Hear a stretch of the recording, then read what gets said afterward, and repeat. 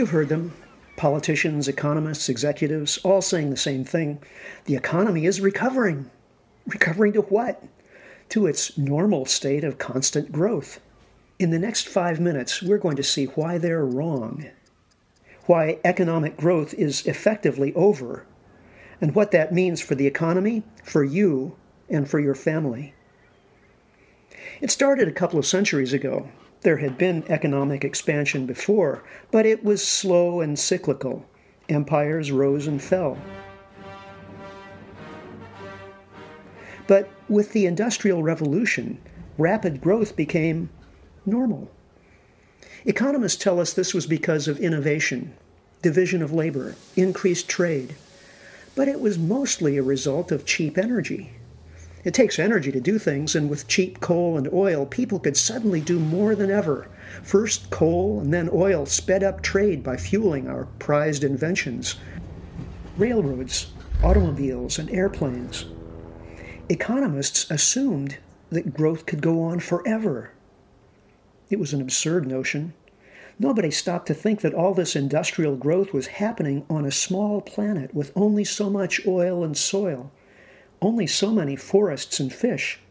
We were growing on borrowed time, but we all got hooked on growth. Rising GDP numbers became our main measure of success. More, bigger, and faster meant better. The first warning sign came in the 1970s. A team of scientists programmed a computer with data about population growth, rising consumption, and resource depletion. Their conclusion: there are limits to growth. Mainstream economists attacked those findings using nasty rhetorical tricks, but 40 years later, the same conclusion holds. In fact, the industrial economies of the world's wealthy nations started stagnating years ago as resources began to run out.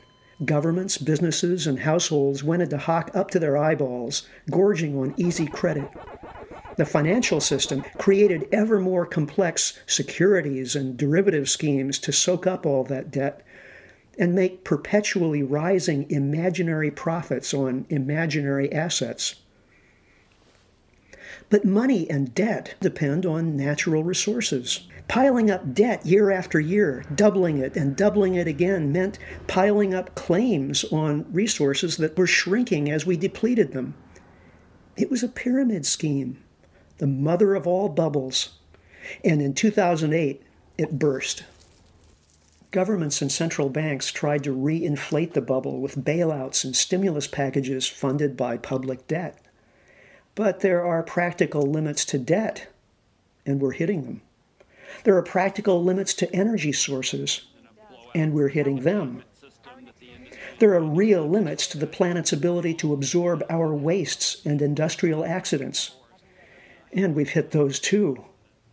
We're being told that the economy is recovering, but take away new debt the government has taken on since 2008 to stimulate the economy, and there's been no real economic growth. There is no recovery. It's all been done with more debt. We've already mortgaged our grandchildren's future, but to keep the economy from relapsing, we'll need to borrow even more. The game is up. We've reached the end of economic growth as we've known it. They're lying to you, but they can't help it. We're all addicted to growth. We all want better jobs and higher returns on investments. But we live on a finite planet. The end of growth is not the fault of any one politician or political party, but some people benefited from growth more than others. We can live without economic growth, but we'll have to start doing a few things differently. We have to measure and aim for improvements in life that don't require increasing our consumption of fossil fuels and other depleting resources, or piling on more debt. Freedom, being with the people we love, good health and the time to enjoy it, a secure, happy community. We have to work together to build local economies where we can live and prosper. But, and this is a big but, without cheap fossil fuels and without borrowing from the future. The longer we put this off, the harder it will be. Economic growth, it's over. Let's move on.